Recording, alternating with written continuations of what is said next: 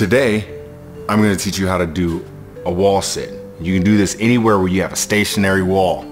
It's good to find a stationary wall. If you don't have a stationary wall, you need to get out of the building.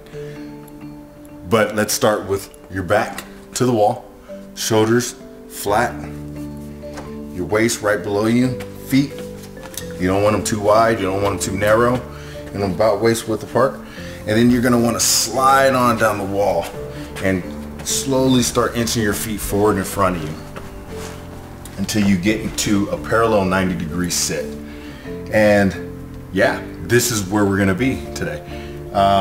Feel free to put your hands on your knees here and kind of rest there, or you can put your hands here on your waist, kind of intensify it a little bit more, or put your hands up above your head, back against the wall, kind of think about life for a little bit.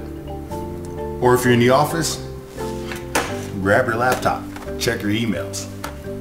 This is always really fun.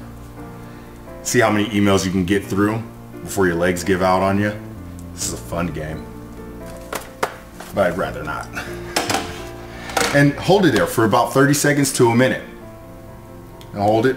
And then when you're all done, go ahead and inch yourself on up. Shake those legs out.